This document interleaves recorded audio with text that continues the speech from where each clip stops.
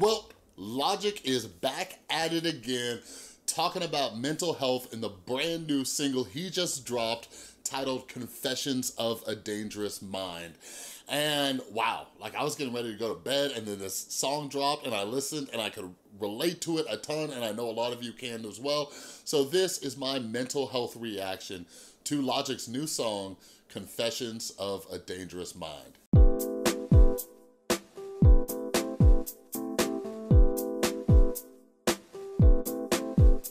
What is up, everybody? This is Chris from The Rewired Soul, where we talk about the problem, but focus on the solution. And if you're new to my channel is all about mental health. What I try to do is pull different topics from pop culture and hopefully try to teach you how to improve your mental and emotional well-being.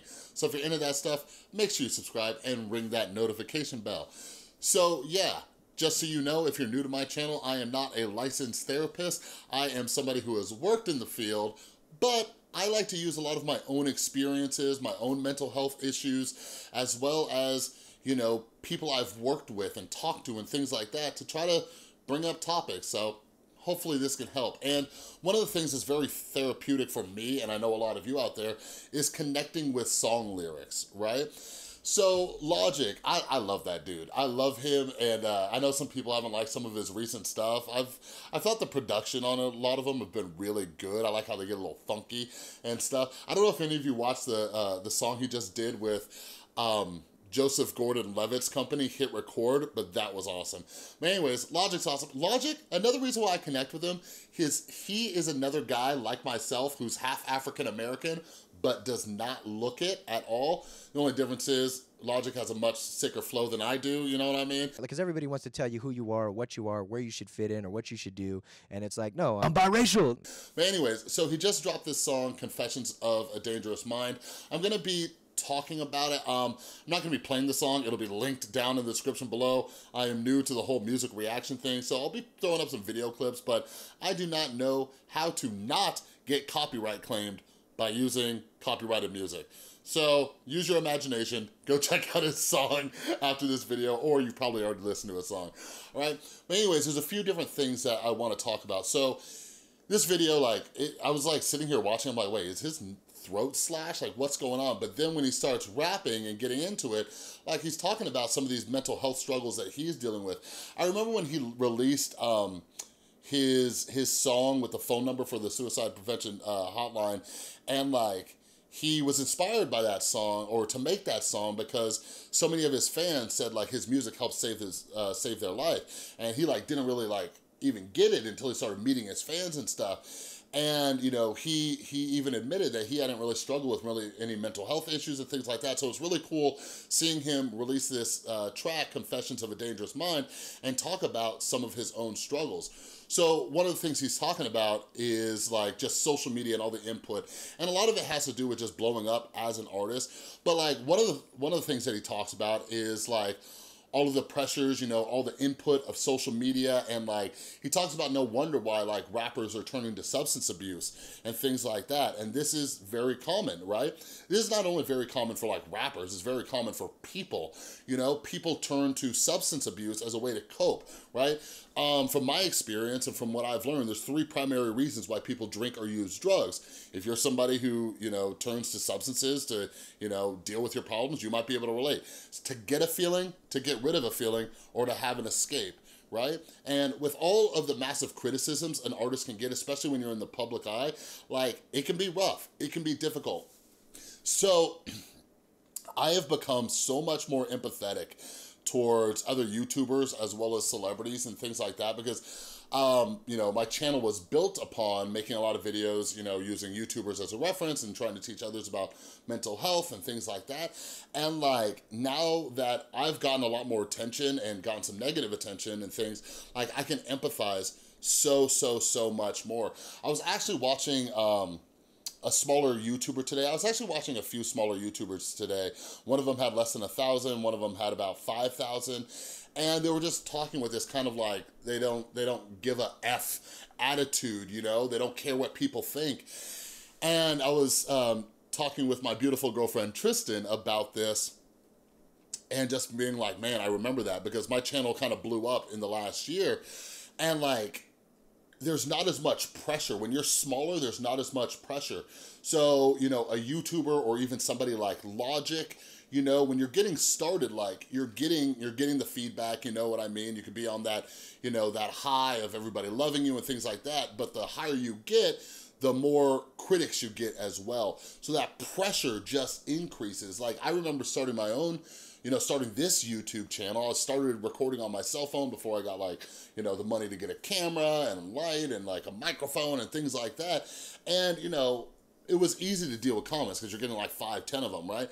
But when you start getting like thousands upon thousands upon thousands, it's just, like I said, it's like that pressure. It just gets more and more intense. You know what I'm saying? So as it goes on and he talks throughout this song, he talks about like, reading, you know, things on Twitter or Instagram, you know, he talks about like haters and he talks about loving them and, you know, that'll kill them, you know, so, you know, kill them with kindness and things like that. But something that came up today, because the last 2 days I've spoken at a high school and answered a lot of questions about mental health, the stigma and things like that.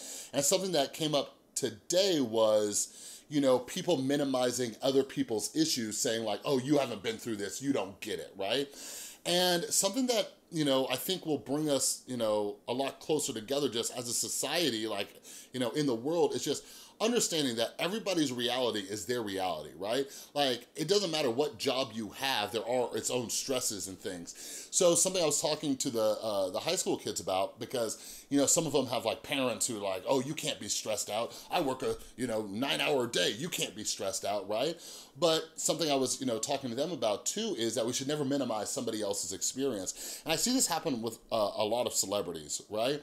Like I remember there was a story, you know, in 2018, where Justin Bieber got a lot of backlash, just talking about how, you know, celebrities aren't always happy and, you know, they have their own struggles and their own issues. And he got a lot of flack, right? And from my experience, like, it's like people think that money increases happiness. And from my experience, that's not true, right? Money doesn't increase happiness. For most people, money decreases stress. Okay? But here's the thing, with every new level you get, like the higher you get in life, there's gonna be new stresses. And what I was telling the high school kids is like, you're in high school right now, you know, once you know, when you get towards your junior, senior year, you're gonna start prepping for college and everything like that. There's gonna be stress, right? You know, studying for finals, SATs, ACTs, college applications, college essays, you know, applying for scholarships, all these things. That is your main focus and all these stresses. And then you get that letter in the mail that says you got into college and oh my God, it's so great, right? But then you get to college. Now you're in a new place. Now you don't know anybody. Now there's like, you know, college cramming and all that stress for those tests and everything like that. But you make it through and you graduate. But now once you graduate, you gotta find a job. You gotta find a good job. You gotta find a job that pays you, right? Like now there's a new stress around that. Then you get the job. Well, now at that job, you got a boss to worry about. You know, you got coworkers who, you know, might stress you out. So like what I'm trying to say is no matter who you are or what you're going through, no matter what we get, there's always going to be new stresses associated with it. So like, I just, you know, I've especially come into a more empathetic place, but I hope other people can do that too, where you look at these celebrities and it's not just like, oh, you know, book up, like you got it nice, you got millions of dollars. You know what I mean? But actually going through the comment section on this video, there was a lot of people thanking him and thanking him for talking about his mental health and all of that. And I think that's super, super, super important. And the last thing I want to talk about is his ending line where he kind of sings, you know, where he's talking about put your ego on the shelf and love yourself. And yeah, like that's a huge thing. I've been reading books on ego, you know, to help manage my own ego. And that's a huge, huge thing. And I've made some videos recently about vulnerability and shame from Brene Brown and all of that. But like self-love and self-compassion is something that I know I have struggled with, and I know a lot of people who come to me have struggled with these things as well. And self-love is a very, very difficult thing for a lot of people. So if you're struggling with it, I can pretty much guarantee that you are not the only person you know struggling with it as well. And I actually have some books on my reading list that I'm going to get to. Like there's some great authors out there who specialize, you know, in learning how to have self-compassion, self-love, and all of those things. But a lot of the criticisms from the outside, from my experience, a lot of those things come when you don't fully love yourself, you know? Like, even with all the criticisms I've received and I've gotten and things like that, when I look deep down inside, it's not so much what the other people are saying, it's how I view, how I see myself, you know? And you might be able to relate to that. But anyways, if you have listened to Logic's new song, Confessions of a Dangerous Mind, let me know your thoughts down below. How did you interpret it? What did you take from it? Can you relate to it or any of the topics that I've discussed? Like, the more you succeed in life, the more there's new stresses and all that kind of stuff. Let me know. Let's have a conversation, a nice, gentle conversation down in the comments below, and let everybody know you're not alone in those struggles, all right? But anyways, that's all I got for this video. If you like this video, please give it a thumbs up. If you're new, make sure you subscribe and ring that notification bell. And a huge, huge thank you to everybody supporting the channel over on Patreon. You are all amazing. And if you would like to become a patron, get involved in our monthly Q&A and get exclusive videos and stuff like that, click or tap right there, all right? Thanks so much for watching. I'll see you next time.